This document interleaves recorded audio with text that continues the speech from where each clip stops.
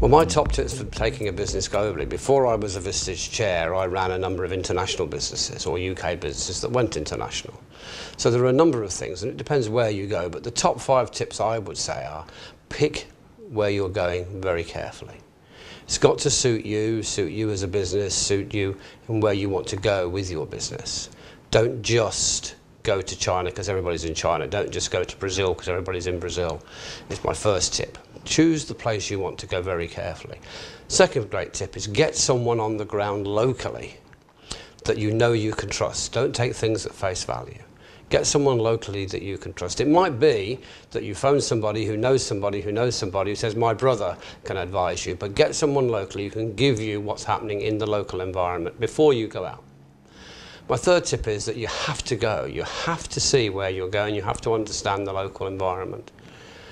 My fourth top tip really is to make sure you do all your due diligence to make sure that you're actually going to get your return on your investment in the time frame that you say. My fifth tip, I would say, is make sure that you've got the right partners locally and take your time getting them. Don't just rush into what anybody said. I will help you, Steve. Yes, everybody will want to help you, but take your time, pick the right partners. And then when you've picked the right partners, you can relax and get on and do some good business.